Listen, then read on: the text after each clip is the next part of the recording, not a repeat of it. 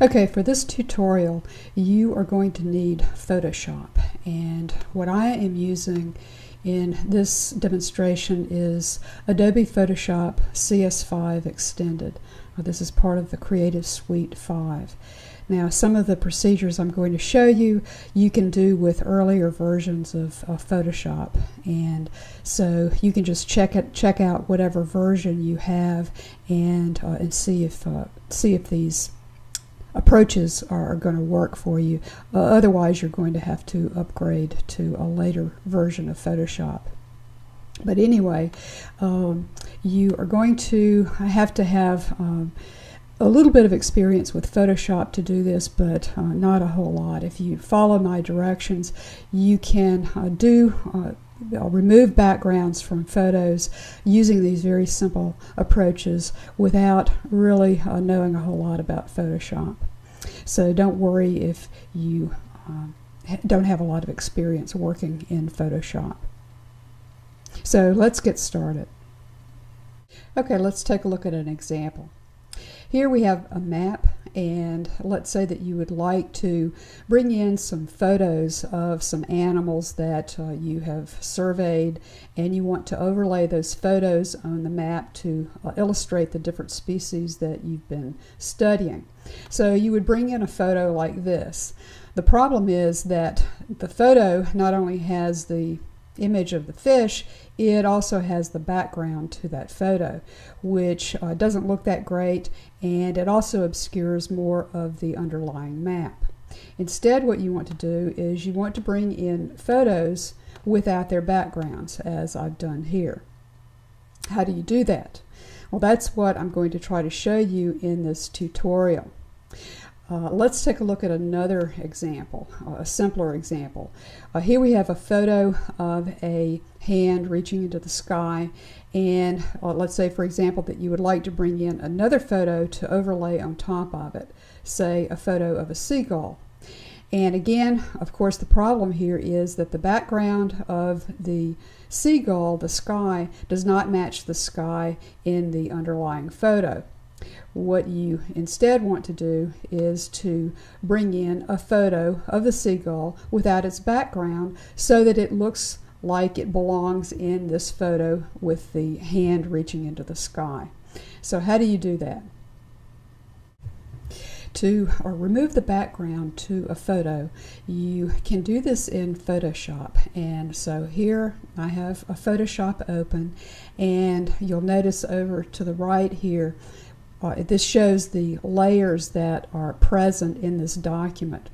And the first thing you want to do is to go up here to Layer in the menu and select New Layer from Background.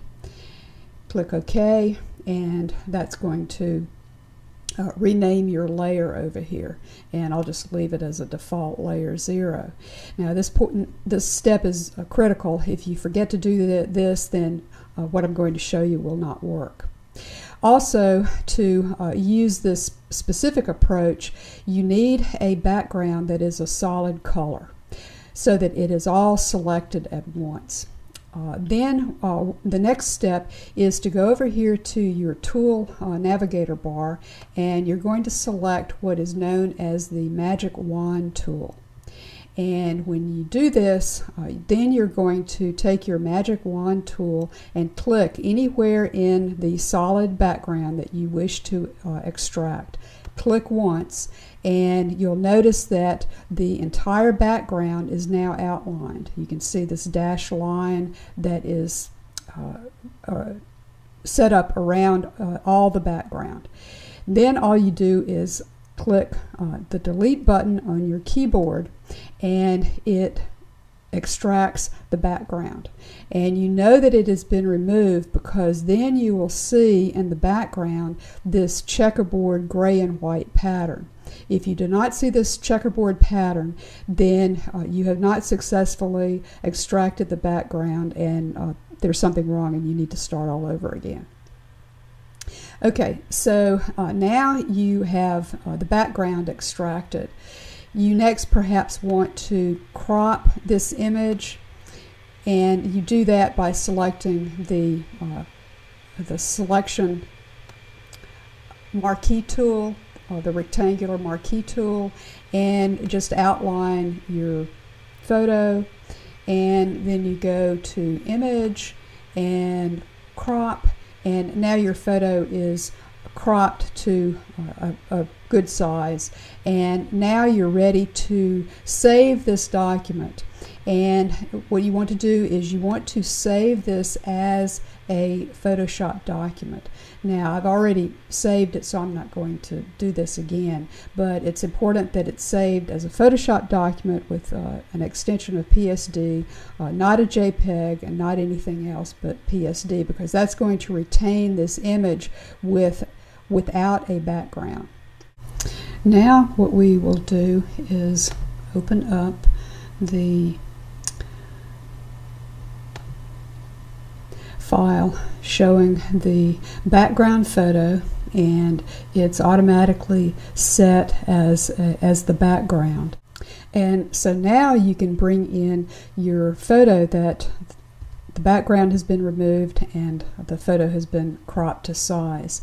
And to do this, you first want to create a new layer for it. Here, go to Layer, New Layer, and you can rename it Seagull, for example. And then you go under File and Place, and you search for your photo, and there it is right there, and you bring it in, and it is usually drops it into the middle of the photo. You can move it around. If you want to resize it, what you want to do is hold down the Shift key and grab one of the corners of the photo, and you can decrease or increase the size however you wish. And then when you hit return, that places the photo. You can still move it around and resize it and do whatever you need to do with it.